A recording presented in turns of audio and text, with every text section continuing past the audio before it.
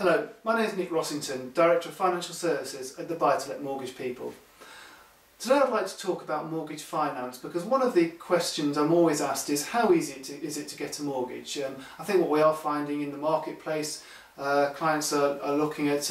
lending, at bank lending and thinking it's very difficult to get a mortgage. Well, actually, for the right people buying the right properties, finding mortgage finance is actually relatively easy, and I'll just go through a bit about the criteria and a bit about the background of mortgage borrowing. Well, if we go back 4 or 5 years ago, before the credit crunch, or even at the time of the credit crunch, what we were finding is that lenders tended to look at buy-to-let as being a business venture, and as long as the rental income more than covered the mortgage payments, then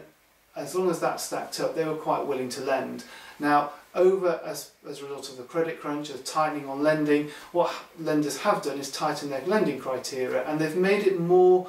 I think it's more akin to residential lending insofar as